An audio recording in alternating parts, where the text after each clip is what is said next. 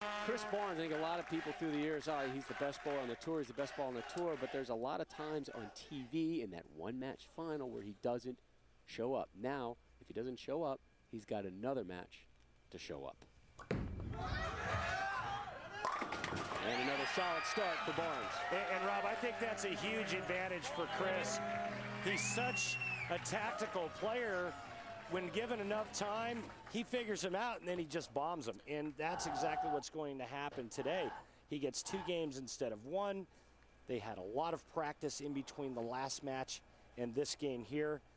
And I've got to tell you, I think it's a huge advantage for Chris as you see Ritchie-Allen making a ball change. Drop and give me 10 for Allen. He'll admit to you, he's more of a feel player. He's not technical to the degree that Barnes is, but that's how he likes to operate, and you can see it in his personality as well. That's just kind of the way Ritchie-Allen rolls.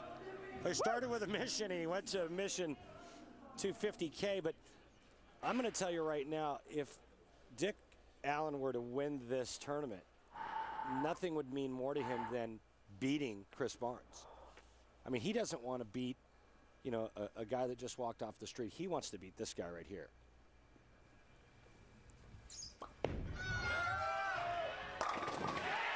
Dick told us yesterday he beat Barnes for a regional title about a decade ago, and he's mockingly telling us, I'm sure he's still stinging about that. I'm sure he remembers that, you know. But he's honest. He said he's my favorite bowler. So good, man. How do you not want to bowl against that guy? And that's that's good stuff. That's classic Ritchie / Ritchie-Allen right there. It's funny because I had a conversation with Chris about that very story. I'll tell you about it in a second. Here is Barnes striking the first. Here's his effort in the second. He started off our first match with 6 straight strikes.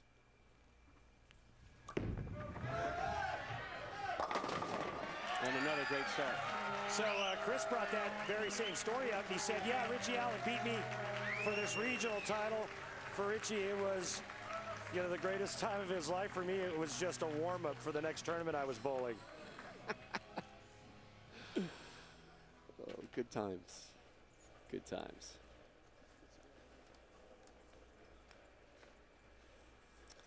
Chris Barnes, this will be his 8th top 20 finish of the season and 6th in the top 10. As the 6th highest average this season on the tour. And another strike. So Chris Barnes, 6th highest average on the tour this season. You expect that. You look through the numbers, you say, that sounds about right. Maybe even actually a little low for a guy like Chris Barnes. You look up, who's at number 3? The guy in all white today, Ritchie-Allen. Wow.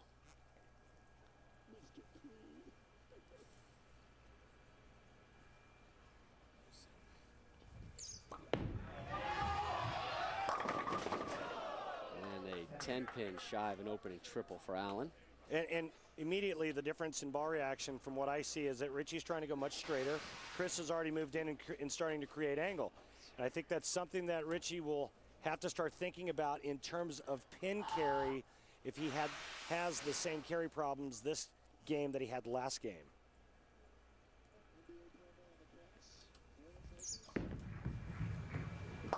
Allen takes care of that one.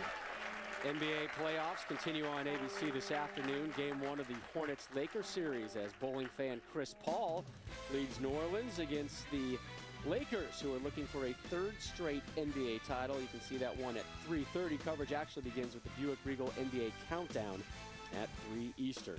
And Rob, just so you know, Andrew Bynum's knee, perfectly healthy for Game 1. Oh, you talked to him? You talked to him today? Or so I'm being told. Oh, okay. Sources close to Randy Peterson. Yeah.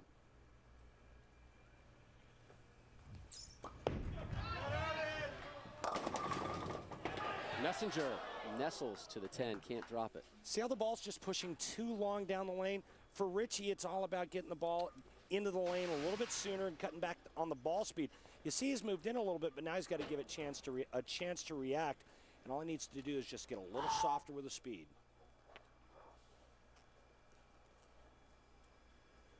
So looking for his 2nd consecutive Look out. Oh boy, good balance there from Allen.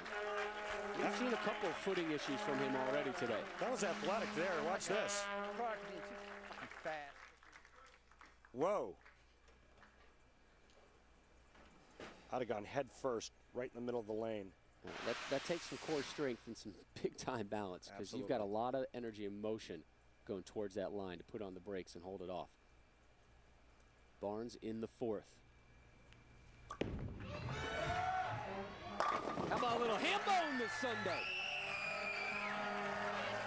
This guy's on cruise control. Looks real comfortable, in complete control of what he's doing.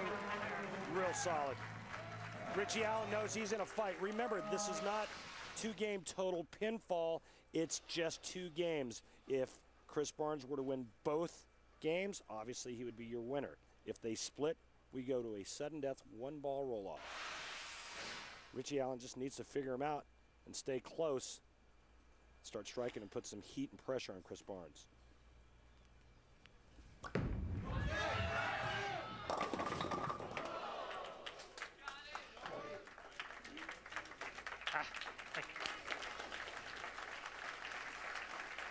Barnes, if he were to win today, would be the first player to win more than 1 title this season. If you go through the history, Randy, the PBA Tour, it has never happened that a player has not won multiple titles in a season. That even goes back to the first season of the tour in 1959. Barnes an open frame.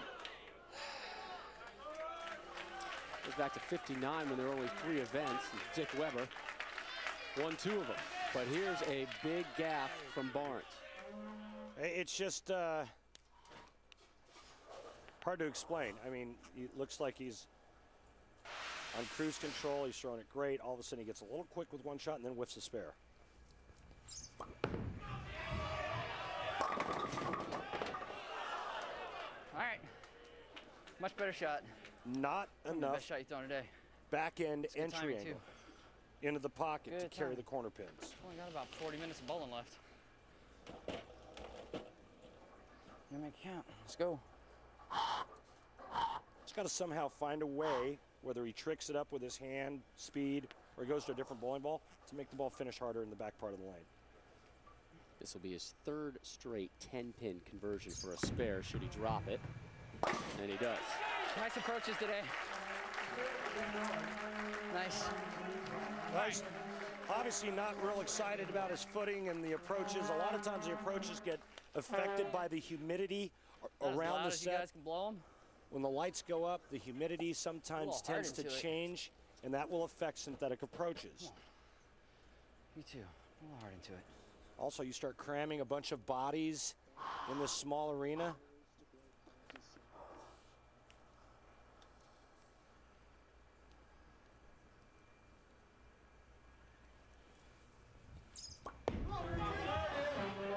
There it is. Tight one here in match number 1 of the Dick Weber Playoff Championship. Dick Allen in pursuit of his 3rd career PBA title. A little stare today. Good-looking young man. Met him yesterday.